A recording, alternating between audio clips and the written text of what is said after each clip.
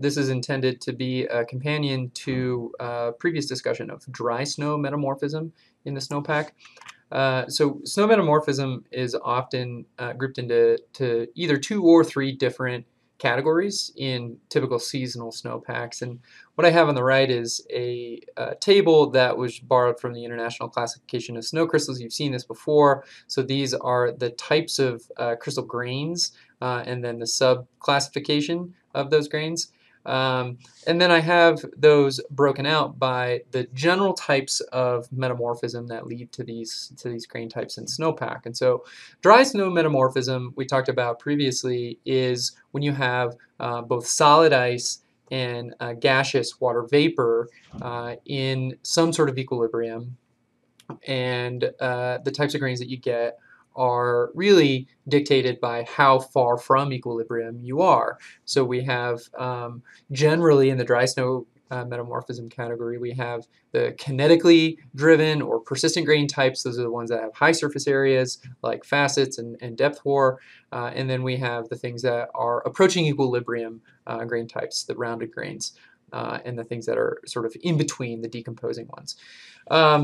Once you integrate an additional phase of water, the liquid water, you then have different types of grains and different types of metamorphism, specifically the wet snow metamorphism. And so now you have solid ice, liquid water, and gas vapor all in the system interacting. And that may not seem like a big change, but it's significant because it changes everything from the heat flow to the vapor pressure gradients to the types of bonding and sintering that you see between grains. So we typically see wet snow metamorphism once you have melting, right? Once you have some liquid water present. So that can be intermittent, meaning it can be, diurnal event where you have warmth during the day that's heated on sunny aspects, where you have some liquid water introduction, but then that might refreeze at night. Or it could be that you have some sort of persistent level of liquid water in the snowpack, as if you're late into the season and you have significant or rapid melting in the snowpack. And then you have things like wet grains. And what typically happens with wet grains is you are decreasing the surface area often, again, so you start to round things out. The rounding is slightly different because you now have liquid water present, and you start to get clusters and larger polycrystals or groups of crystals. And if you have lots of water, high water content, then you have this stuff called slush.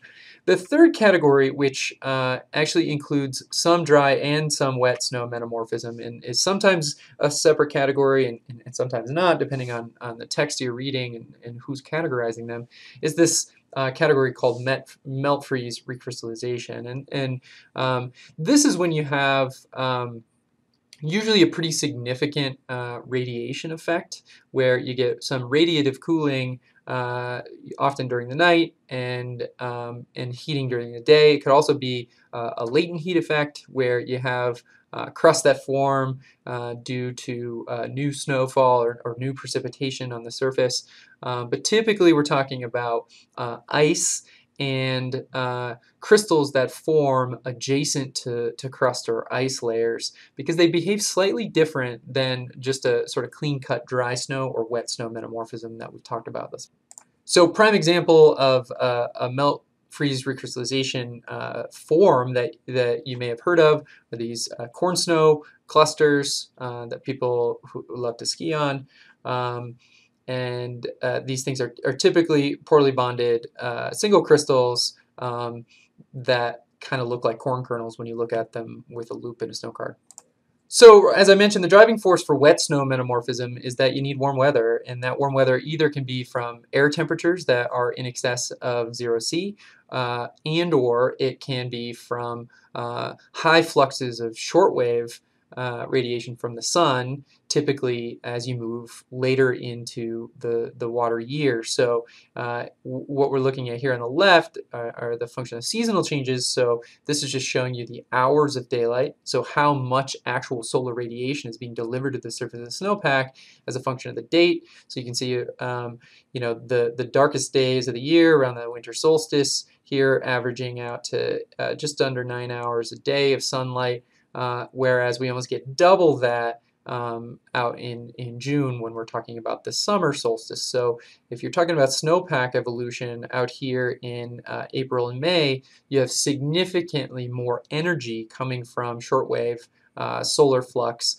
than you do in the sort of dead of winter. And so that can start to introduce more liquid water to the system, which then facilitates more rounding and bonding in the snowpack. The other type of change that we have are just the simple diurnal changes, and both of these things can be happening simultaneously, right? We can have more sun during the day, which may heat up the temperature of the snowpack to the day to a melting temperature, and that may melt it mostly at the surface, because remember, most of the sun is attenuated in the first 10 centimeters of the snowpack, and then as the sun goes down at night, the long wave IR may cool the surface and we may get freezing again. Or it could be that it's so warm that the day and night temperature aren't that different, and we end up having massive snowmelt events. So we need to go back to our phase diagram for water. So we have the pressure, temperature, or PT phase diagram for water. Remember, we have solid over here, liquid here, and vapor here. And we have this, which we call the liquidus line, and E sub S is really representing that saturation vapor pressure over liquid, and E sub Si is the saturation vapor pressure over ice, slightly different, remember. What happens once you introduce some liquid component into this system, what you've essentially done is, as long as both liquid and solid are present in the system, you're stuck at 0C in the system. You're not any higher or any lower. You're right at 0C. And what we call that in phase equilibria lingo is that that the system is pinned, the temperature is pinned at the local melting point at that ice-water interface. And so it's stuck there, it's not moving. And the driving force here is that since we don't have huge thermal gradients, because the ground is at 0 degrees and the surface is essentially at 0 degrees if we're pinned at the melting point on the phase diagram where the purple is here, then we're near equilibrium. We're what we call isothermal, meaning that the snowpack doesn't have any significant temperature gradient to drive any kinetic metamorphism, and so we're near equilibrium, which means we're rounding. What's especially interesting when you have this ice liquid equilibrium and you're pinned at that melting point is that the melting temperature of individual snow grains is reduced over convex pointy surfaces, and it's raised over concave surfaces.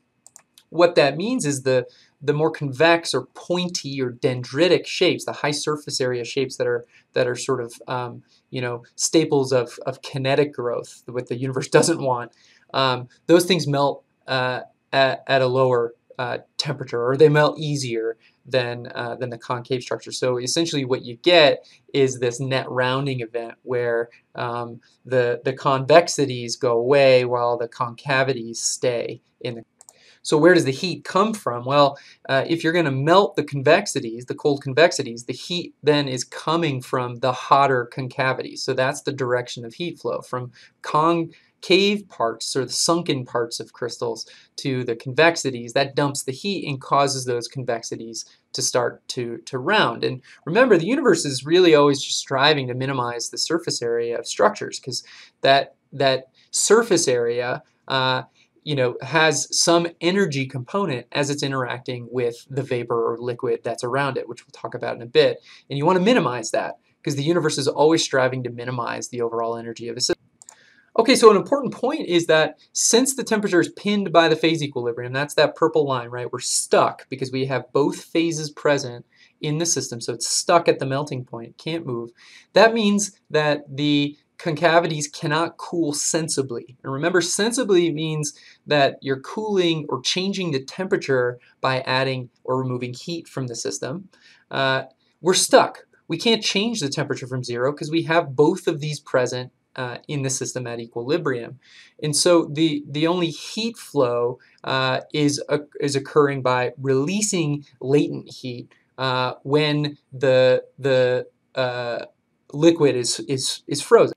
So phase changes here are the things that are responsible for heat flow, which is why we call these latent heat transformations and not sensible heat transformations. And remember, that's simply because we're pinned at a constant temperature, and sensible changes in heat require changes in temperature based on the heat capacity of whatever that substance is. So by sort of the same argument, the convexities can't warm, they heat up because they're absorbing that heat by melting through the latent heat of that phase change from solid. So a pretty crude drawing here is here Q or heat is flowing from the concave parts of a high surface area crystal to the convex parts. So from these low points to these high points, that's causing freezing and melting, and that's the direction of heat flow. And the cumulative effect is that you end up with these rounded ice grains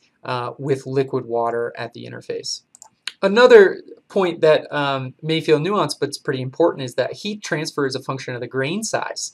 And so another crude drawing here, smaller grains, they melt faster. So if you think about the rate at which heat can move through an object, tiny little objects can heat much faster than large objects. And so you end up sort of growing larger crystals at the expense of smaller ones. And we call this process ripening. And so in this case, the snowpack is rounding and ripening, which means small grains disappear at the expense of being added or freezing onto the larger grain. The net outcome then is you have a bunch of rounded grains that are interacting, large round grains that are interacting with each other that can start to form bonds or clusters between grains. And we've seen that picture before in dry metamorphism because you can form bonds between grains when you have low moisture content in dry snow, although the bonding is not nearly as prevalent as it is when you have a liquid phase that can facilitate that bonding, and I'll show you why. But typically for a polycrystal or a cluster, you have a grain. A typical grain is a single crystal, and then the bond forms, and we have the neck, which we also call a grain boundary. And the grain boundary is essentially just the junction at which a new crystal starts. So we have a bunch of water molecules arranged in one lattice here, and then we have another one here, but they're not contiguous as the same crystal. They may be rotated in space, which is why we have a grain boundary. And this is an electron micrograph of a single rounded grain and then the grain boundaries at additional grains. And remember always, again, the universe is striving to decrease the overall interfacial energy of the system, the surface energy of the system. And by connecting or forming bonds, these clusters are now decreasing their surface that's in contact with the universe, which is effectively lowering its interfacial energy. And so that's the driving force for rounding and sintering. And when you have liquid water present, this sintering and the bonding can actually occur faster. So with dry snow and dry snow metamorphism, like we talked about before, we have a picture that kind of looks like this. In dry snow, we really have two interfaces. That's it. We have solid-solid interfaces, so there's an interfacial energy associated with that, which is this gamma SS. So that's 65 millijoules per square meter of contact between those grains, as long as it's a solid ice and solid ice. And then we have the solid vapor interface, which is this gamma SV, which has almost double the interfacial energy. And so remember, we're trying to reduce that. So one effective way to reduce the solid vapor interface energy is by making more solid-solid interface energies. And that's the driving force for sintering or bonding in dry snowpack. In wet snow, where we have all three phases present, we have a more complex set of interfaces. We have four. We now have the solid vapor, so that's ice and vapor, that's 109, just like we had before. And we have, again, the solid, which is 65, but now we have this new one, which is solid liquid at 33, and liquid vapor at 76. So we have essentially all the phases present. And we have liquid water, which facilitates the diffusion of water molecules at all three of these interfaces at a much faster rate than what you get in dry snow. And it's the net reduction, the overall reduction of all of these energies that is the driving force and the trajectory towards equilibrium for the grain bonding and sintering in the wet snowpack. So what you get is something that looks like this. This is a micrograph, an optical micrograph of a cluster of ice crystals that have undergone some series or duration of wet snow metamorphism. But what's important, and I left the caption in here, is that these clusters did not arise from melt-freeze cycles, but because they minimize surface free energy, which is what we just talked about. Surface free energy is the same thing as interfacial energy. Free energy just refers to a specific flavor, which is the Gibbs free energy, which includes both entropy and enthalpy. That's a topic for a chemistry course. So in wet snow metamorphism, we can have a low water content, which means we still have all three phases. We just don't have a lot of water. It means we haven't allowed this to occur for very long. We end up with these clusters that look like this. This is like a perfect corn snow cluster. And in those circumstances, we end up with pretty strongly bonded grains, meaning there's lots of bonds to individual grains, and the bonds are quite strong, quite robust, because there's not that much liquid water to form lubrication between grains. And if you have too much liquid water, you can actually start to dissolve grain boundaries back into individual grains.